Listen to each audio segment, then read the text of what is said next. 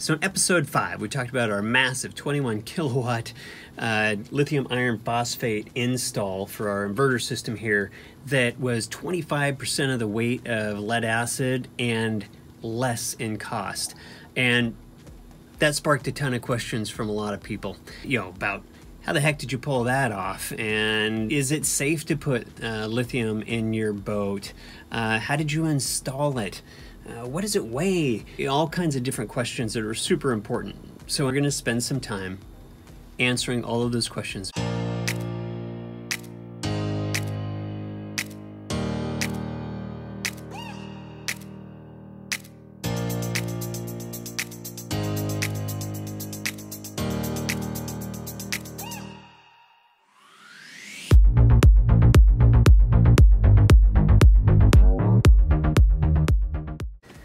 So the first question everyone is asking is, how much do these batteries cost? John?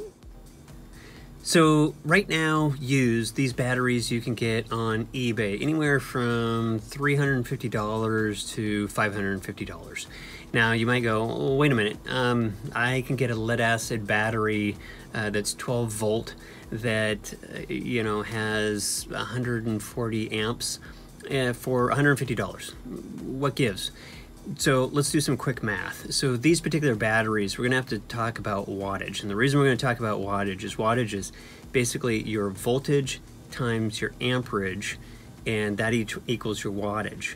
Okay. On these particular batteries, you can use literally 80% of the wattage. And these batteries have 138 amps at 12.8 volts is what they're nominally rated at. So you can get 1,766 watts.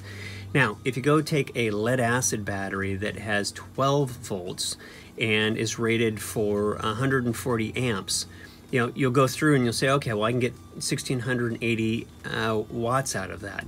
Problem is, you can only use half of the rating on those batteries. So that means really you're only going to get 840 watts out of that. So now you have to buy 2 lead acid batteries for every one of these. Now, again, you might look at that and go, all right, well, fine. I have to buy 2 of those lead acid batteries. I just popped $300. John, you're still talking $350 to $550 for these batteries. And this is where it gets interesting, is a lead acid battery will give you about 200 to 400 cycles. 400 cycles if you absolutely baby the battery. These particular batteries will give you 4,000 cycles. So 10 times as many cycles. So that means you have to buy $3,000 worth of lead acid batteries to match one of these $350 to $550 batteries. Now, when we talk about these batteries, they're used. Okay, and out of 4,000 cycles, all these used batteries have only been used anywhere from 50 to 80 cycles, are the ones that we have in our system. That's pretty slick. That means that we really have a ton of life left on these particular batteries, so they're pretty much new for us. Quite frankly, they're $2,500 brand new each, so they're a fraction of what they cost brand new. So John, where did these batteries come from? So these batteries are actually out of a Staples delivery truck. In the year 2008, when we had the last recession, Obama went through and with his stimulus package, they pushed a ton of money into renewable energy. And there was a company at the time that unfortunately went bankrupt called Smith Trucking. They used to build these delivery trucks that had a bunch of clean energy, these lithium iron phosphate batteries in them. They were used obviously very rarely, since I only have about 40 to 80 cycles on these batteries. So when it came time to scrap that truck, these are the batteries that came out of it. And you'll tend to see a lot of these coming out on eBay, or they'll have other resellers that do a really good job of checking them, giving you all the vital stats of the batteries, etc. But that's where they're all coming from. They're coming out of these either trucks or other type of implementations. So how do you know what condition the batteries are in and if they're defective or not? So what's amazing about these batteries, because they are industrial, they basically have a communications port on each one of them.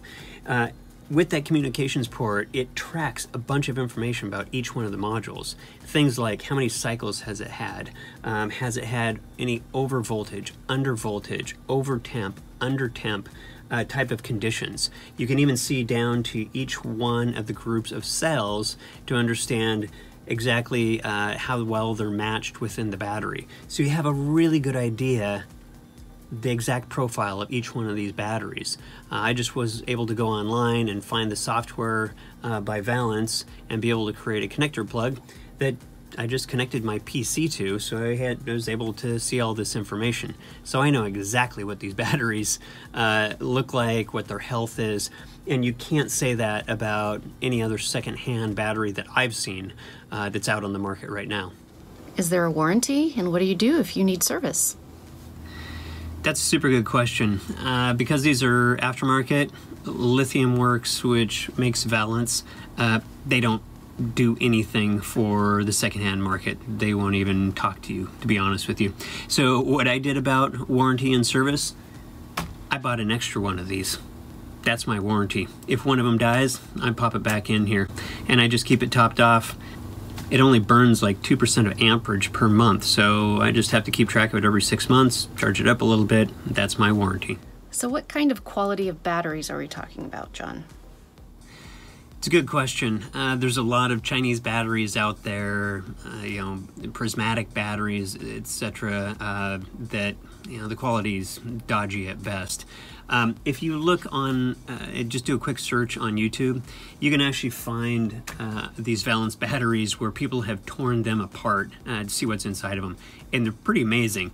They have 4 different temperature sensors that are in these. They have a unit that's built into them that keeps track of obviously all the stats that we talked about, but also has active equalization of all the cells that take place in them.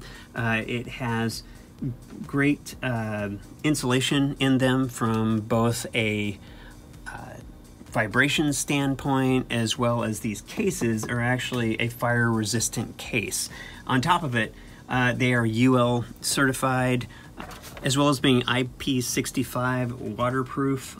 They are set up for industrial usage, and specifically in the marine environment as well. So that gave me a great deal of confidence that these were right up there with the best of the batteries that were out on the market. So I heard that you can't get a BMS with these. Are they useless without one? So since these batteries are basically built in what they call a U27 configuration or Group 27 configuration, they're really about the same size as the battery that's in your car. So that actually makes them kind of a slick setup. You can use them as a drop-in application if you just needed one of these batteries. Or if you just set them up in a 12-volt configuration, they equalize across themselves because they're in parallel. So that being said, if you had an inverter or some other load that was able to cut off the charge when it gets to a particular level, or cut off the discharge when it gets to, 11.5 volts, and you want to be able to protect the batteries, you could just do it that way, and you don't really need a BMS. However, if you're going to configure them like we did in a group of series and then run in parallel together, that's where the BMS comes in, and you do need one.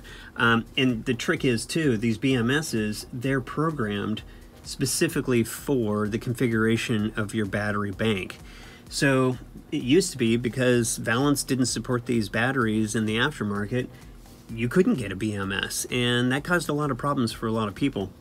However, Muller Industries is a great company that I got a hold of. Some really neat people, Seth and Rudy. They were able to create and program a BMS specifically for Valence batteries. So all of a sudden, all these people that used to own these batteries and really couldn't connect them in series and be able to manage the cutoffs as well as balancing across the series configuration in the battery banks, now there's a solution. It's a pretty slick setup. They configure it for your particular bank, and they're coming out with CAN bus integration. So pretty soon I'll be able to integrate it into my Victron system. In addition, you'll be able to connect them to your computer and be able to look at software very similar to the software that I showed earlier that shows exactly what the status of the entire battery bank is. So good news, you can actually get a BMS for these. Is there a battery management system in the battery? And the architecture in Valence batteries is a little different because it is built to have massive scale in an industrial type of application. Inside the battery, they do have electronics that basically track all of the events throughout the lifetime of the battery, but it also has an equalization circuitry built into it. And what it does is, if there's particular cells that, while charging, vary by 40 millivolts, it actually starts discharging those particular cells and takes that charge and applies it over to the cells that are lower. So it's a pretty slick equalization system that's inside the battery. But is it a BMS when you talk about being able to cut off the battery if it gets into a high voltage or low voltage state that's going to hurt the battery? No, it doesn't. Do you use a contactor for high and low voltage contactor, cutout? Do you use a contactor for high and low voltage cutouts? I think that's the right question. Is that the right thing? Is that the right question? Do you use a contactor for high and low voltage cutout? So while this BMS can control contactors for both high and low voltage cutout of the battery bank, that's not something that we have to really worry about in this situation because my Victron inverter is able to shut off charging at a particular voltage and shut off the inverter when we get to a low state as well. So in our system, we decided not to use a contactor for high and low voltage cutout. Are lithium batteries safe? Because I know that they can catch on fire. So lithium batteries can catch on fire. However, these are lithium iron phosphate batteries. So the chemistry is completely different on them, even though they do contain lithium. It makes them super stable and you don't have a lot of worries around them catching on fire. So how much do the batteries weigh a piece and what is the total weight? So these weigh 42 pounds a piece. There's 12 of them, so 502 pounds. Now, the reason that kind of even matters, to be able to get the type of wattage that we get out of these with AGM, it would be 2,300 pounds. So 4.5 times the weight to be able to get this kind of energy out of a comparable AGM. What is the difference in installing a lithium iron phosphate battery compared to a lead acid or AGM? That's a good question, and there is a big difference. And it's just how you install them, because basically an AGM battery and a lead acid battery can't sustain the type of current flows that lithium iron phosphate can. And when I say that, I mean the current flows are massive, both when they're charging. So these particular batteries, they're 138 amps. You can charge these at 70 amps. That's a ton of amperage that you're pushing when you're charging these. The cool part is that means that they can get charged really fast and you can start using them again. The downside is with that kind of massive amperage flowing through your cables and across all of the batteries, you better have equal resistance all the way across the board. The other side is you can literally discharge these batteries at 150 amps, which is higher than the available amperage on the battery, and you can actually, for a short amount of time, be able to pull 300 amps off of each battery. So when we talk about the massive amounts of current that can flow off of these, it's great to be able to power, an inverter system, but it also means, like I said, you have to be able to make sure that all of your battery cables are of equal length, because even a difference in your positive and negative cables in inches with those types of current flows, it can make a difference and you start creating heat. Another one is when you think about when you torque down each one of these connections, they need to be torqued exactly the same way. So we actually have a torque wrench to be able to torque each one of these down. Another thing that you have to take into account, you can't put washers or anything else that's going to vary the resistance in each one of these cable connections. And let's see what else. Oh, once you do get it installed, you need to be able to test your battery runs and for amperage to make sure that they're matched. So with the Valence batteries, we can look at the software and we can see as they're discharging or charging, is the draw equal on each one of the batteries. We also can use a clamp amp meter, and using that clamp amp meter, we can go through and test the current flow during charge and discharge to make sure that it's all equal. And then the other thing that we'll do is we have a FLIR One camera that is a thermal imaging camera that connects right into our iPhone, and we can just go through and look at the entire battery bank and instantly tell if we have a hot spot or not on the system. Did you have to prepare or condition the batteries before you installed them? Yeah, so when we got these batteries, they were all actually pre-charged. They're all within 1/10 of a volt, which was pretty slick. We probably could have just set them up in series and then connected the series packs into parallel and been done. But I didn't know anything about these batteries, so I ended up charging them all the way to the top and then discharging them all the way to their floor, so I understood how much capacity was in each one of the batteries. And it was amazing. Each one of these batteries has like 97% of the capacity that they were made with. It was nuts. So I did that just to learn about the batteries. But when I did that, I also needed to recharge them and equalize them across each other so that when I connected them in series, they were in 1/10 of a volt of each other. And then once I connected them, the BMS took care of the rest. It equalized across the entire series of batteries. So how did you mount these batteries in the boat?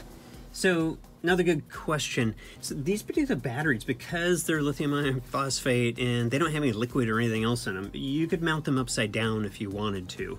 And that confused a lot of people because when they saw these mounted in the boat, they said, gosh, they're not in a battery box and they're not basically code on the install in the boat. And that's actually not the case. So the code basically says there is only a particular amount of movement that you can have of the batteries at roll or if they're inverted. And what we did is we put in these aluminum tracks and then we strapped them down all as one unit, so they simply can't move. And then the other part is you need to make sure that all of your positive connections are covered. Do they get too hot in the engine room? So the maximum temperature of these batteries is 55 degrees Celsius, which is 131 degrees Fahrenheit. So this engine room gets 20 degrees higher than the ambient temperature outside. And where we live, if it gets to 100 degrees, that's a spectacularly hot day.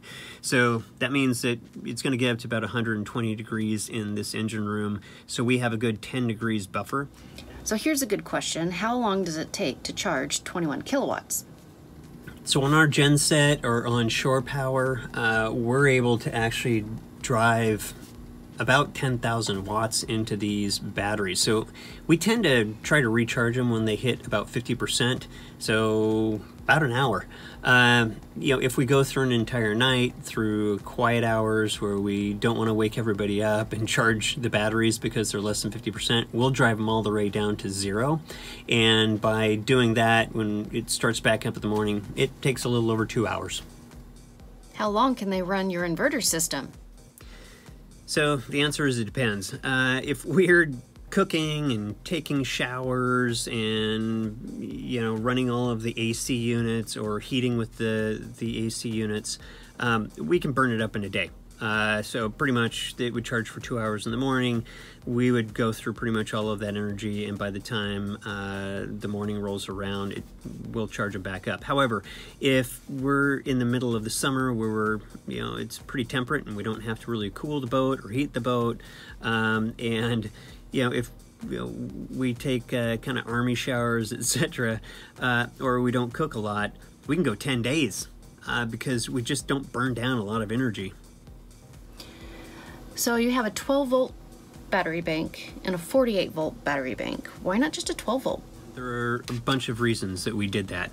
The first one is if we did 12-volt on this entire bank, it would have 4 times the current flow of what the 48 volt system has. Now the next one is, the Volt basically is built with 2 different types of appliances. You have electronics, you have lighting that runs on 12 volts. You also have other appliances like your microwave, your hot water tank that run on 120 volts. Now, certainly we could have a battery bank that's 12 volts and we could step it up with an inverter to 120. However, by keeping both of these systems separate, we're able to basically keep the entire 12 volt system intact. If we want to, we can charge the 12 volt system off of our 48 volt system. And if we ever lost our 48 volt system, we would always have the 12 volt system, which basically runs all of our electronics, the autopilot, all those pieces, the lighting. So by doing this, we actually have some great redundancy in the boat. The last thing is, we talked about the BMS, and BMSs go through, and what do? They protect these batteries, and they protect the batteries by cutting them off if the voltage is too low. So think about that. So if we had this entire system set up as the 12 volt, and we were running our electronics off of it, and the BMS decided that the voltage is too low on the batteries, it would literally disconnect these batteries. That means our autopilot would be down, our electronics would be down, the lighting would be down. So if you're out in the middle of, Deception Pass with 14 knot currents and all of a sudden all your systems shut down, that would be tragic. It's great for the batteries, it protects them, but it doesn't matter if your boat's on the rocks. Last question is, where do I get these batteries? There's a bunch of different suppliers. You can get them on eBay. Muller Industries, they have them from time to time as well. We'll provide some links below of common places that you can get these batteries, but sometimes you just have to search for them a little bit. But generally speaking, there's usually a pretty good inventory out there. So the FLIR One thermal camera, the amperage meter, the torque wrench, all of those things, we'll provide some links down below too if you're doing an install and you want to be able to get any of those types of items to be able to complete your project. So thanks for watching. If you have any questions or you want more information, feel free to put some comments down below. We'll definitely answer them. Thanks for watching, and hit the subscribe button and ring the bell so you'll be notified of our upcoming videos and what we plan on talking about next time. Take care.